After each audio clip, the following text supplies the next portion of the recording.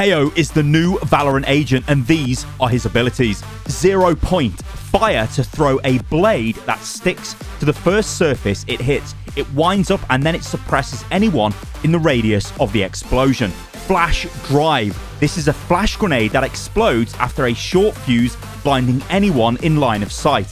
However, it's got notable mechanics.